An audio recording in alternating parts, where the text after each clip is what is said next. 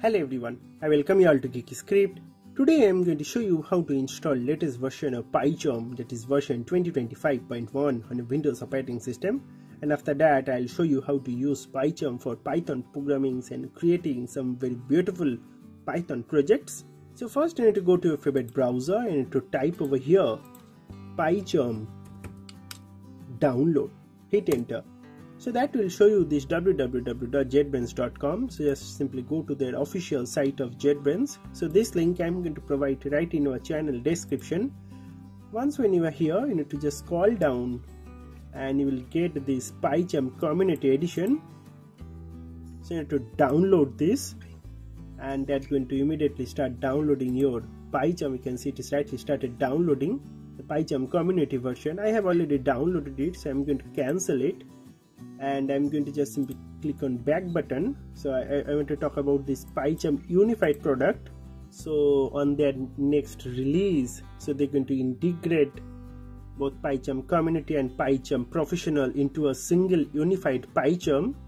So the version that we have downloaded right now, that is 2025.1, will still support PyCharm community version, but from the next version onward it's going to be a unified product. So when that next version get released, I'm going to make a detailed video about that as well, so you don't need to worry. Alright, so for the time being you can just simply download this PyCharm community edition. Alright, so this one, so I have already downloaded it, so I'll just simply go to my download directory, and here is our PyCharm community edition that I downloaded. So just simply double click on that installer, and it's going to ask you for administrative privileges. Just simply click on yes, and welcome to PyCharm Community Edition setup. Just simply click on next over here. So this is the destination folder, you need to keep it default, and just simply click on next. So here you need to select all these different options. You need to also select this add bin folder to path. That's a very important step. Don't forget to uncheck that, always check that, and click on next. And it's going to create a JetBrains folder, totally fine. Click on install. So immediately it's going to start installing our PyCharm. So let's wait for a couple of minutes over here. So we'll come back, and now you can clearly see that our PyCharm Community Edition is already installed. So here it has given a couple of options. One is to reboot now, or you like to manually reboot later. So I'll always recommend you to reboot your system now. So just simply click on this reboot now, and just simply click on finish to restart your system. After restarting your system, let's come back to this video again. So we'll come back. So after rebooting your system, we can land it over to the desktop, and here is our PyCharm Community Edition version 2025.1. So just simply double click on the shortcut, and that's going to immediately start launching our PyCharm version 2025.1. And it has already launched. So here it has given you a couple of options. One, whether you like to import all the settings from IntelliJ IDEA that I have previously installed, or from Visual Studio Code. I'm going to start it from scratch. So I'm going to click on this keep import, and I'm going to just simply launch our PyCharm. So let's first maximize it. So welcome to PyCharm. So here let's create a simple Python project. So just simply click on this new project, and here you need to provide your project name. So I'm going to give my project name as Hello World, and I'm going to check this create a welcome script. And here this is the most important part.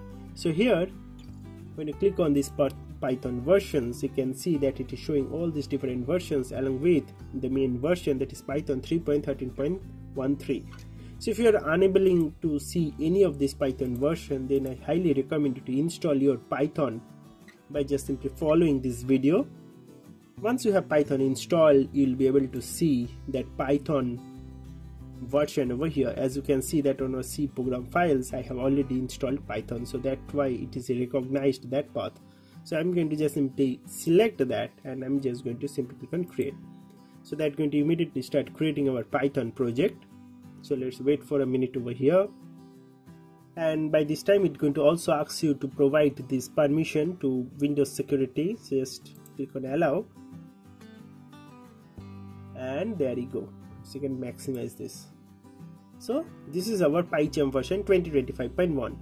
So you can always read this article about what's new in PyCharm For the time being, I'm going to close this and I'm going to just this project, right click on it and hover over new and just click on a Python file. So let's give the Python file name as main.py and just double click on this Python file. So immediately you'll see that file getting created over here. So let's write a simple Python program. So let's first print something like hello world, and it is telling to configure our Python interpreter. So just simply click on this configure Python interpreter and click on this add new interpreter, add a local interpreter, and let's set as our base Python, which is 3.13.3, and just simply click on OK. So that's going to point to our Python interpreter. It should be doing it automatically, but for some reason if it is not doing, just do it manually from here as the steps that I'm showing. So when you click on the show all over here, you can see that it is updating that Python interpreter, along with it is updating all indexes.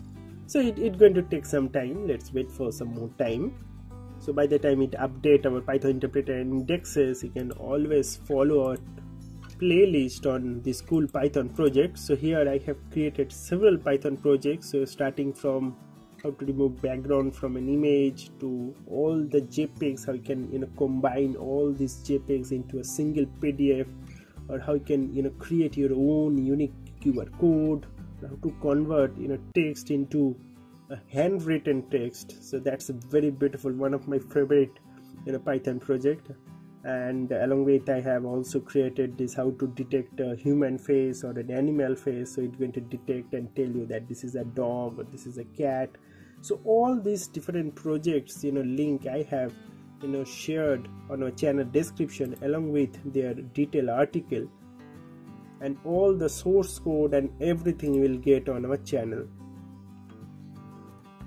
So if you go to this article, you will see all these different source code I have already attached along with the GitHub projects. Alright, so don't forget to follow our Python project tutorial. So that's going to help you to learn more about Python projects, and that too all within our PyCharm IDE. And everything that I have showed you on those videos will be totally free. So you don't need to worry about anything, and you can add all these projects on your resume as well. So that's the best part. And here let's wait for some more time.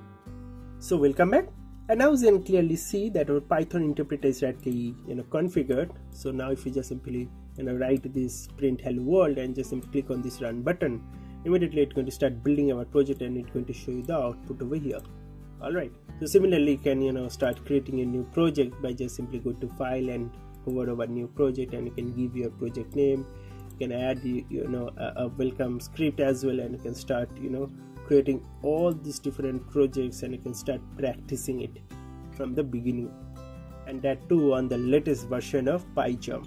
Alright, so yeah, so that's basically all about this video. Thank you very much for watching this video, and God bless you all.